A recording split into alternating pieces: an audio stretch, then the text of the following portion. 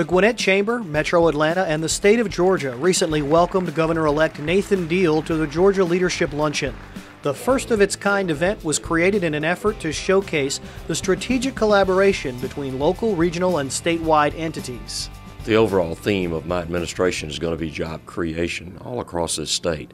And certainly vital communities like Gwinnett County are going to play an important role in that. Your chamber has always done that.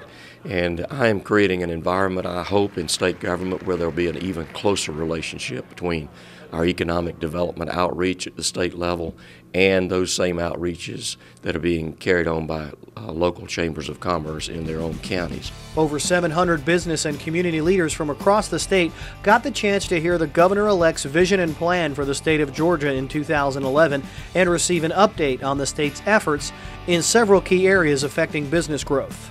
We're very pleased that Governor-elect Deal is coming in with a very positive attitude about working with the business community and making sure we put reservoirs in so we have water, we build roads so we can handle our transportation, and we build big transit systems so we're the most modern state in southeastern United States.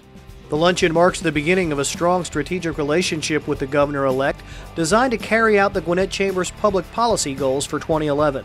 We've got two big priorities. The first is continuing the tax cuts from 2003. We can't let tax rates rise. And the second is focusing on Lake Lanier and Gwinnett's water supply. We've got to make sure the Corps of Engineers joins us, joins Alabama, joins Florida in solving that before Judge Magnuson's deadline in July of 2012.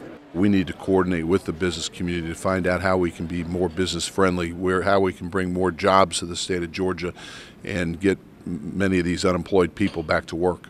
As a follow-up to the Georgia Leadership Luncheon, the Chamber, along with several statewide partners, will present the Georgia Leadership Welcome Reception, featuring the Department of Economic Development Commissioner Chris Comiskey on January 18th.